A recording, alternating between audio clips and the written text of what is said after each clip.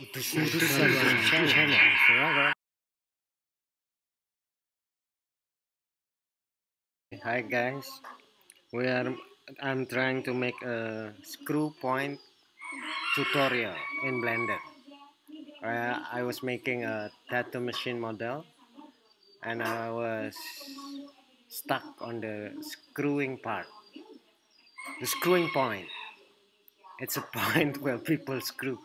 So we begin the tutorial, but first you have to go to the preferences. Find this by typing extra, add curve, add mesh, extra object. Okay, install this and we're good to go. Now begin by adding a curve. Go to this point, curve spirals, Archimedean. It At first it looked like a stupid circle. Go to this, make the steps, the turns. Probably my tattoo machine got 4 turns, and the height like about so. Go to the object mode, and we must convert this to mesh. Okay, then go back to edit mode, select all, extrude Z, extrude Z, like so.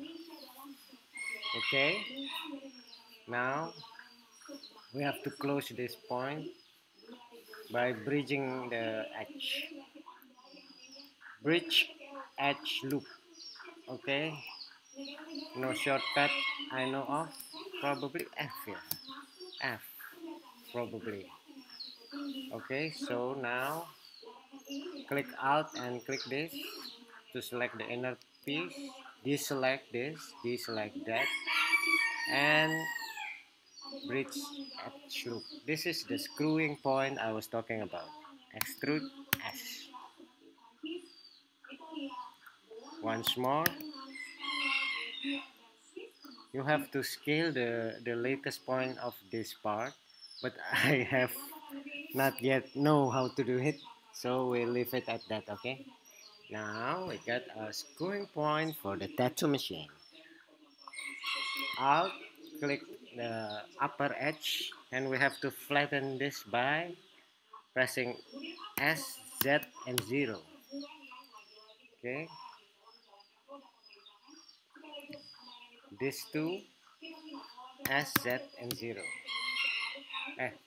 Alt first, S, Z, and 0, because we want it to be flattened on the Z axis. Okay, if we look at the X, it will be like that. Now we can extrude this Z-wise.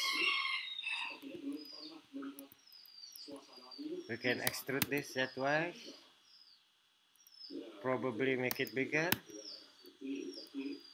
Extrude again. Z-wise. I hope it's not crooked. No.